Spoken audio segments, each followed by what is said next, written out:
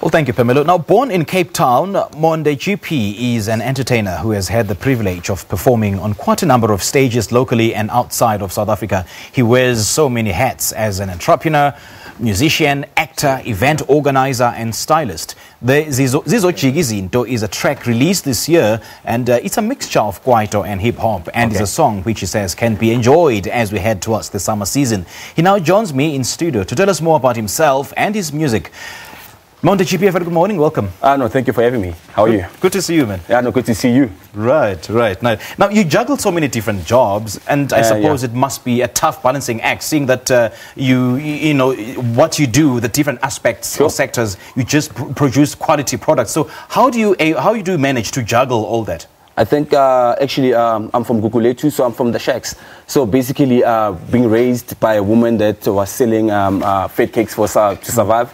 So I think that actually played a part into hustling.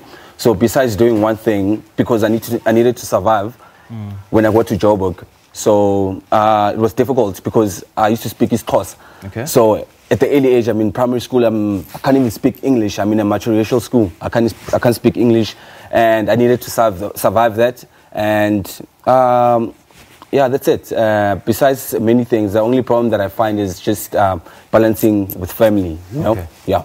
All right. So yeah, and I suppose that being a busy man that you are, it's very difficult to find quality family time, isn't it? Yeah, no, it's very difficult. But yeah, you know, when you start, what I've seen is that when you keep on pushing. And when I started with things that I don't have now. So I kept on pushing, and today I'm in morning life. Right. It's an achievement by itself. Now, from the very difficult childhood that you've just explained to us, where and how did music come into the picture?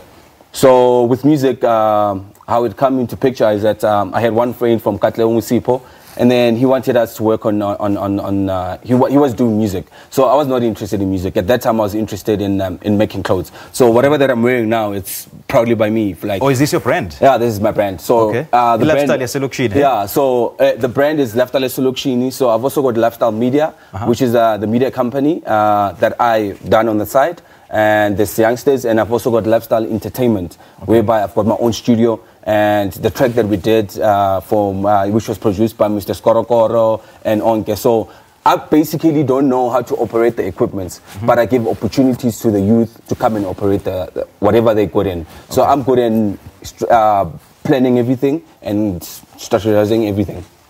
I mean, juggling so many different gigs, don't you fear that you might not give it your best in one of these gigs that you're doing? Yeah, true that. That's why I'm saying that a baby that I've developed and I've actually pumped money into it, I actually give it to a person that's got the potential to run with it.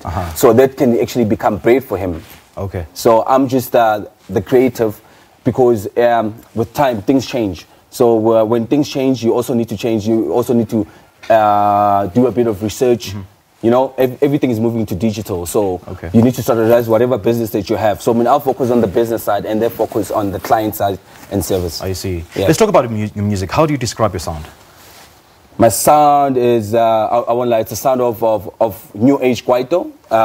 When I say new age Kwaito, I mean that when I was staying in Kailicha, when people used to come back from home, they will pump maybe your Mandoza, and Mandoza would be playing all over. So you'll actually see that fun. Besides the poverty, when it's December time, people are coming back from home. You know, they've just bonused, they just did everything, and the music they would play, your Brenda Fassi. So it's a bit of that, those elements. Yeah.